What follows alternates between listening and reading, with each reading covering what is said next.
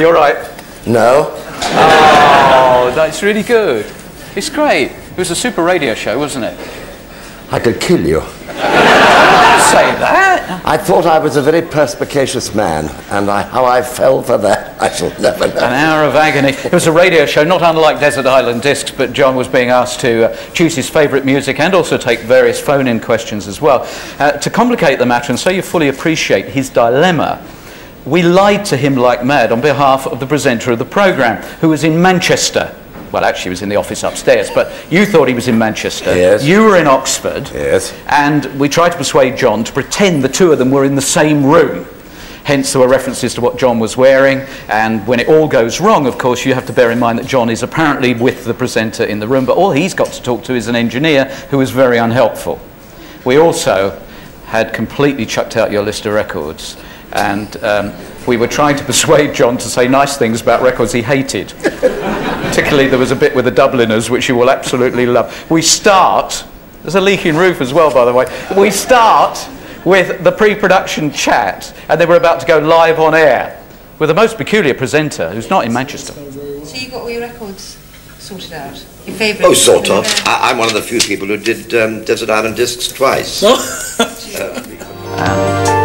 This is David Madsen with my favourite records, and I'm delighted to say with me in the studio this afternoon is an accomplished actor in TV films and on stage, famous for commercials, star of Carry On films, but I hope he won't mind me saying, probably most famous for Doctor Who and Wurzel Gummidge, John Pertwee. Good afternoon. Good afternoon. We can forget about the Carry On, thank you very much. Right. That was purely a piece of joy. Right, I won't remind you about the Carry On. No. You've got quite a taste in bright clothes, if I may say. That's an extremely bright red shirt that is dazzling me at this moment. Can we go straight away for your first musical choice? Yes, sure. Dolly Parton, I Will Always Love You. Can I say why? Yes, yes, please. Well, maybe after the record. Right. After the record.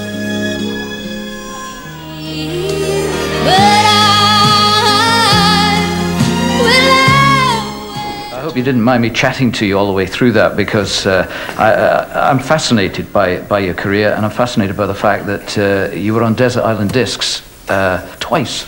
You must be absolutely delighted that Dad's Army is having such a resurgence at the moment.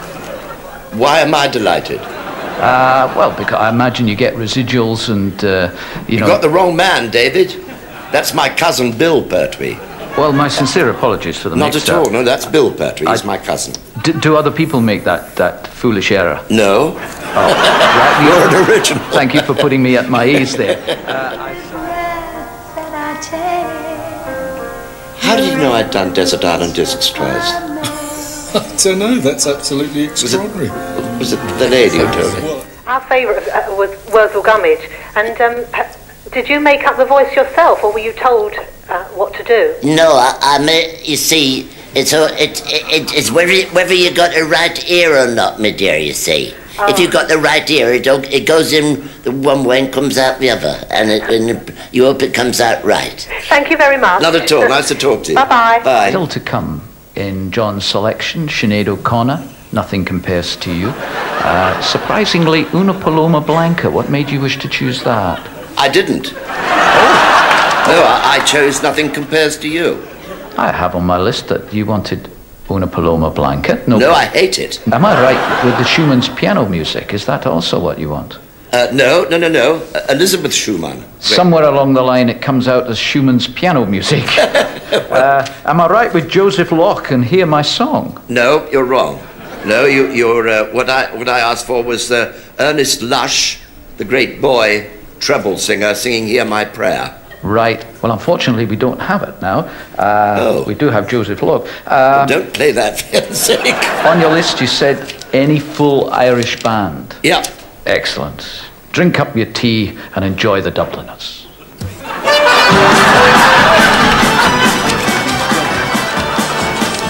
Dear Lord, I've spelt them out. Joseph Locke.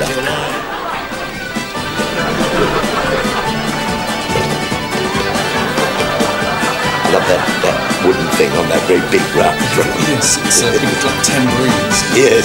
Looping around to the Dubliners. Do you find that when you're out walking down the street that people reckon You've gone? Privacy. I just wonder whether when you're stopped and you're asked for an autograph. Can you hear me? Hello. Keep talking. Oh, right. Yes, am I recognised? Sure, I'm recognised if I'm not wearing a baseball cap and glasses more often because of my hair. Sorry, the line's gone down. We've got to keep on putting across the idea that David's here, right? Okay. Now, when I fade this out, if you can keep going. No, I can't do that. No? I wonder whether we can just carry on as if David's here for the moment, whether you can make some comment about this record. It's one of your favourites. Is that possible?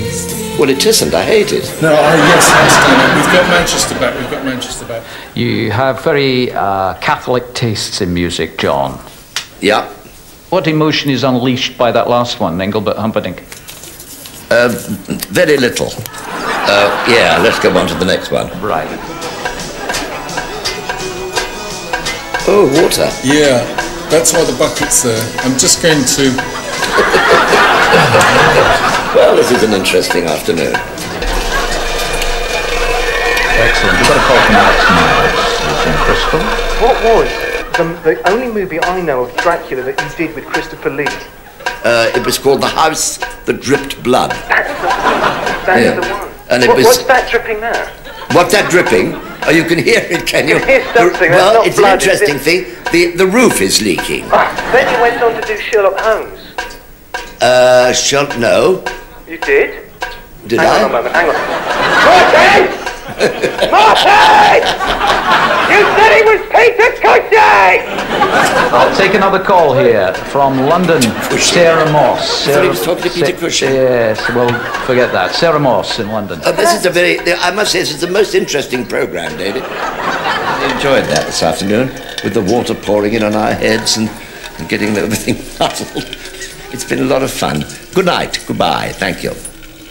We've got John Craven and Noel Edmonds about the travel show. They're right, coming yes, in. they're doing that. Can you hang on? Noel? Photos.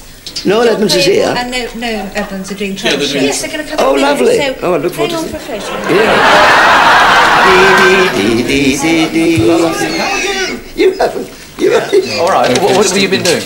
We've been doing my choice of records, but the whole thing's been extremely funny because people rang up and said, right, you went into Sherlock Holmes then? I said, no, I've never been in Sherlock Holmes. And then he said, Martin, you fool!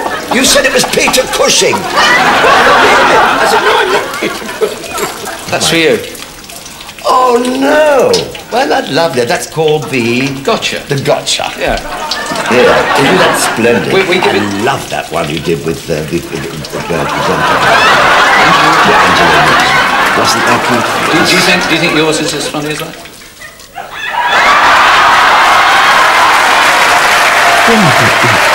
You haven't captured me.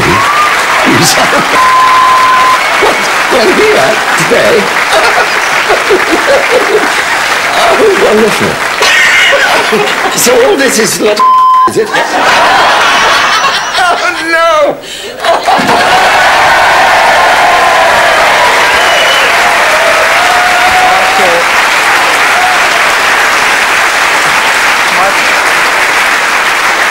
That was brilliant. I thought the way you coped with that was fantastic. Yeah, I'm well-mannered. Yeah. Yeah. John Pertwee, got you with pleasure.